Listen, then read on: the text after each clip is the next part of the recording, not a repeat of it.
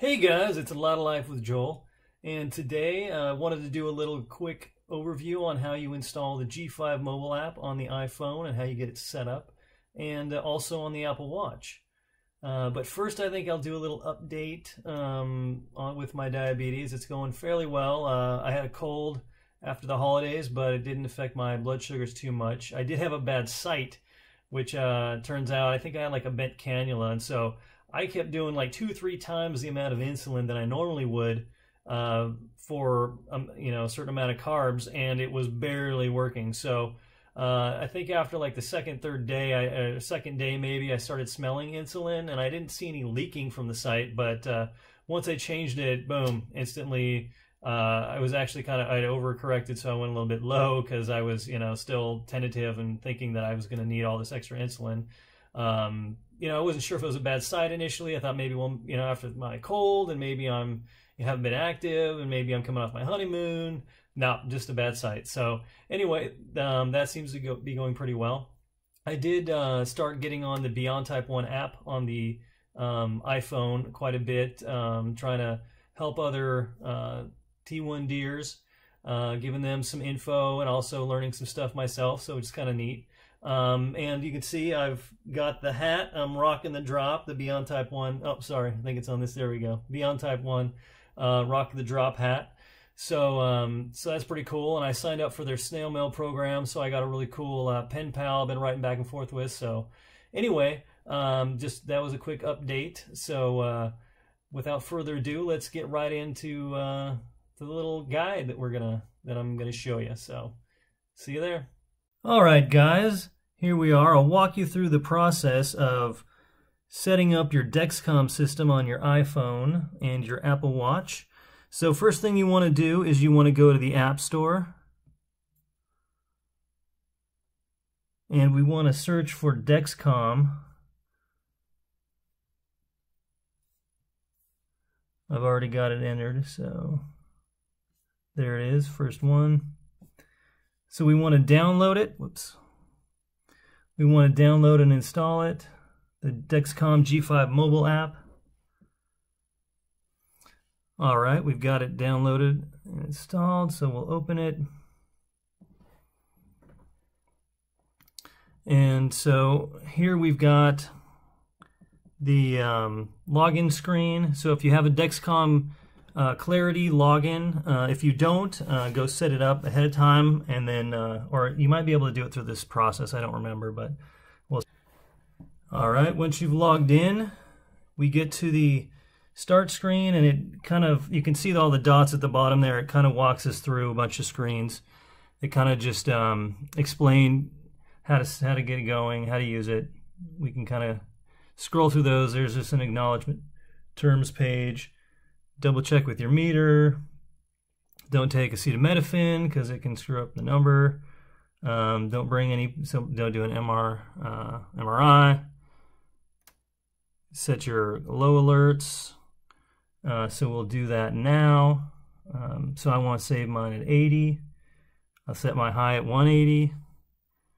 And then we want to send notifications. Okay, and we want to allow that, so that way it'll notify us even when we've got the sounds on vibrate. I understand. And then this goes through understanding about the transmitter, Bluetooth. All right. And then here what you do is you can either enter in your code, your serial number from the box that your transmitter came in by hand, or you can take a picture of the actual barcode on the back.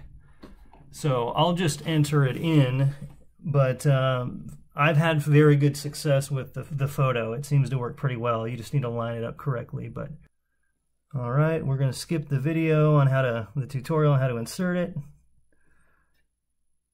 All right, and then it's telling us about that they had an update to the app, so you can add a complication to your Apple Watch that'll actually show you right on the lock screen or the home screen your trend. So that's cool. You can see here mine's already connected and I'm at 98. So that's pretty good. One of the things that you can also do here is, this is the settings, and you can go in and manage your alerts here if you want a little more granularity. I've got my urgent low at 55. You can do a rise and fall. I don't do that. I do have my signal loss turned on, so if it loses signal, it'll let me know.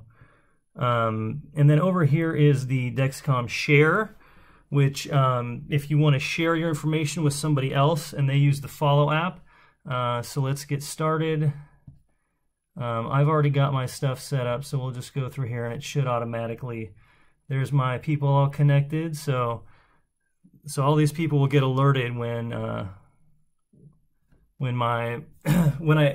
you can customize each person in there. So like I've set it so that they can see the trend graph, and they can also and I also set like a low that's a little bit lower than my low, like urgent low alert, because if they're somewhere else, I don't want it going off all the time for them. But anyway, so I think I set it so if I go below 50, then it should alert them. So anyway, that is pretty much it when it comes to the phone. If you want to, when you need to calibrate, you enter your BG in right here. You hit the little meter button and you can enter it in. This is if you want to track carbs, insulin amounts, exercise, health.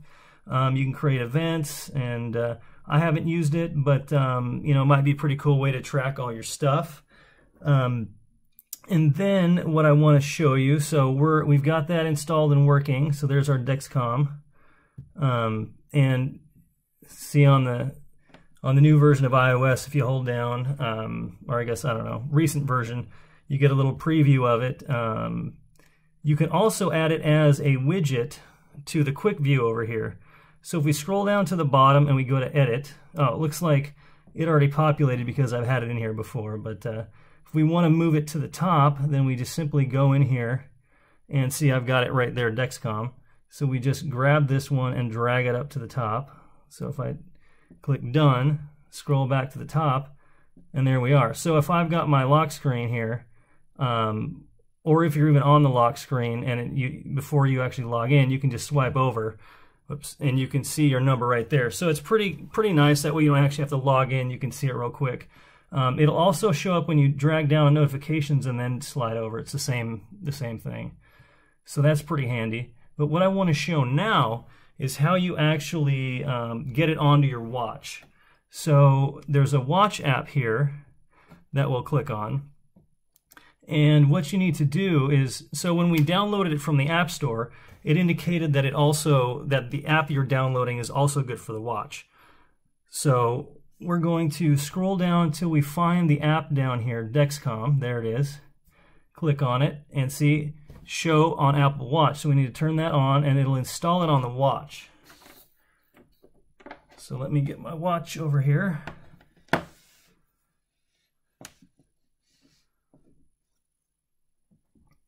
So it's installing. And you can see I've got the Dexcom already there. So it's installed. So what you want to do if you're setting this up for the first time, you want to come up to the My Faces area and scroll all the way to the right, and you'll see these modular ones. And you can see I've created one here, and I've customized it, and I've set the center right here, the middle, to my Dexcom. So that's how you can add that right to your watch face. And so when I turn this back on, you can see it's now reading right on the watch face there, and it's showing an arrow straight over. And if you just want to go into the app, you just tap on it, and then you can actually see your trend graph like you would if you were using the app on your phone. So anyway, that's a quick sort of tutorial on how to do this. You can, instead of going through the MyWatch app to set up your face and everything, you can do it within the watch itself, and you can customize it. If you hold down on the watch face and go to customize, then you can actually customize all the little modular pieces on the watch, but it's probably easier just to do it on the phone. So anyway, I hope that was a quick and dirty tutorial on how to get this stuff going. I will show you real quick. I've I've got the Follow app installed, so I'm following myself just to kind of show.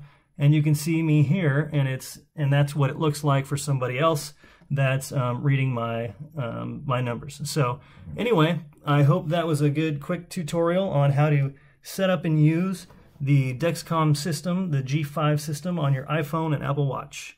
See you guys later. Bye.